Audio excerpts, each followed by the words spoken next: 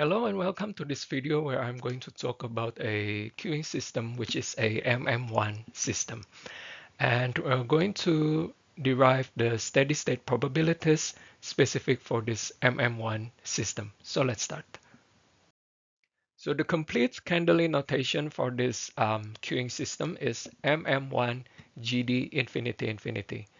As an illustration for this system, we have one server. And then if there is already a customer served by the system, then the next customers may line up a queue. Since the capacity of this queuing system is infinite, then this queue can keeps getting longer and longer. So any customer that comes to the system, they may join the queue and then wait until they are served. So this is how the system MM1 works. So here's the rate diagram for a MM1 queuing system. So the states here show the number of customers present in the system. And then using the terminology in the birth and death process, the birth rate in the MM1 system is always lambda. And the service rate for this MM1 system is always mu for all states, except that for the state 0, mu 0 equals 0.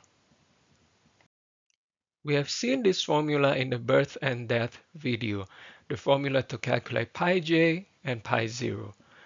Pi j is the probability of having j people in our system. So pi 0 means the probability of having 0 people, 0 customer in our system. Okay, but this is a bit complicated because we need to do the summation up to j equals infinity. So here we are going to find a simpler way to calculate pi 0 for the MM1 system. So plugging in the j's to pi j, we obtain this formula. And we see that here the pi 1, pi 2, and pi j can have this kind of pattern. The pattern is for pi 1 is lambda over mu times pi 0. Pi 2 is lambda squared over mu squared times pi 0. Pi j is lambda to the power of j divided by mu to the power of j times pi 0. And this pattern can happen because in the MM1 system, the birth rate is always lambda regardless of the state, and the service rate is always mu regardless of the state. So this Cj is kind of simplified. Anytime we want to calculate pi j, we just take the power of j for the lambda and also the power of j for the mu. So we have obtained pi 1, pi 2, pi j. What we're going to do next is we are going to obtain a formula for pi 0. First, we define rho equals lambda over mu. So this means that this is rho lambda over mu.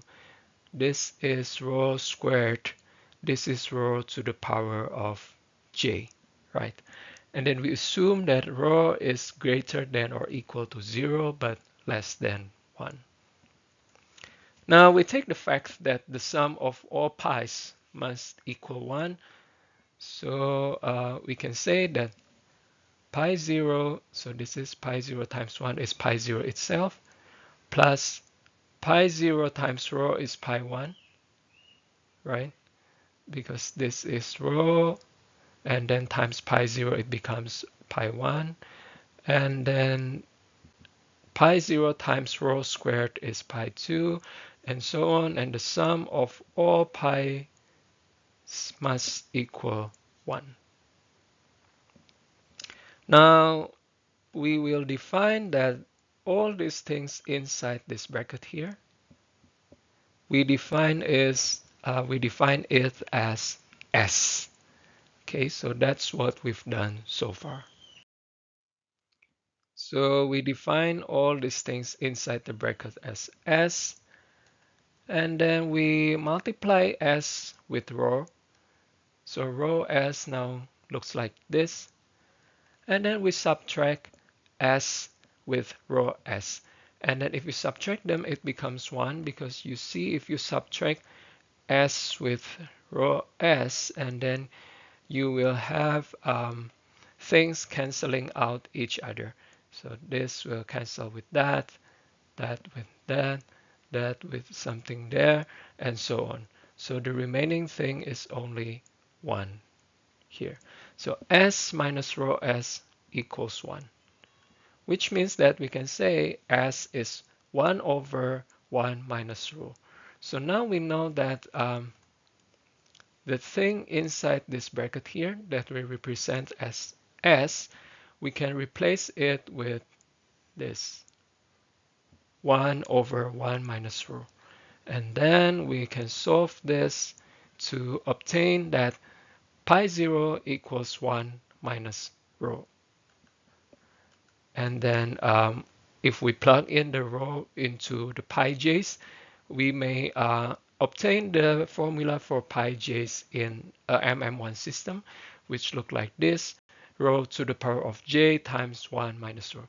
Again, here we must assume that rho is greater than or equal to 0, but less than 1. Now, what is rho actually? Rho is the traffic intensity of the queuing system. If rho is greater than or equal 1, since this rho is lambda over mu, it means that lambda is greater than or equal mu. It means that the arrival rate is greater than or equal to the service rate. In the MM1 system, it means that no steady state probabilities exist because the system will blows up. There are more and more customers coming into the system, so the queue will just keeps getting longer, longer, longer, and longer, and it will never finish because the arrival rate, for example, 6 customers per hour, exceeds the service rate 4 customers per hour. So the average number of customers will keep growing by 2 customers per hour. It means that the system will never reach a steady condition. That's why in the MM1 system, if we have a rho greater than or equals to 1, it means that we do not have a steady state probability. So here's the summary of what we've learned so far. This is the Candeli notation for the MM1 system. And then these are the formulas to calculate the steady state probabilities: pi 0, pi j, and then remember that rho is defined as lambda over mu. And then we will use these steady state probabilities to calculate other interesting things. For example, the average number of customers present in the system and the average time a customer typically spent in the system. We're going to do this in the next video, so see you in the next one. Thank you.